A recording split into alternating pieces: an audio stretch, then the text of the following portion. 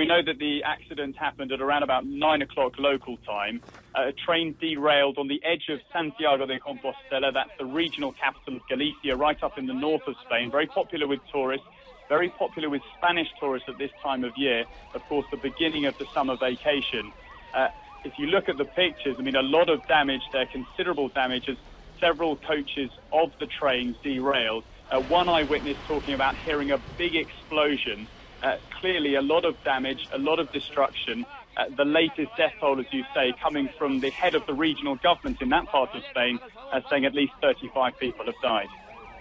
And Tom, what are local media saying about what could possibly have caused this devastating crash, as we can see there from the pictures?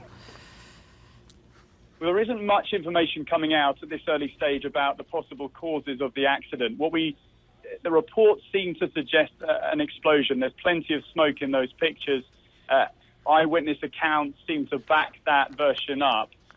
Spain generally has a relatively good record in terms of rail safety. This is a country which has invested huge amounts of money in its rail network.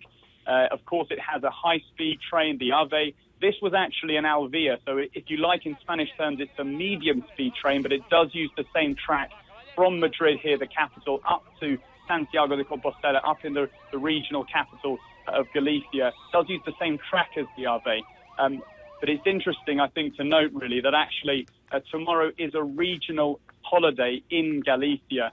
So quite possible that a lot of people on board that train were on their way for the beginning of their summer vacation.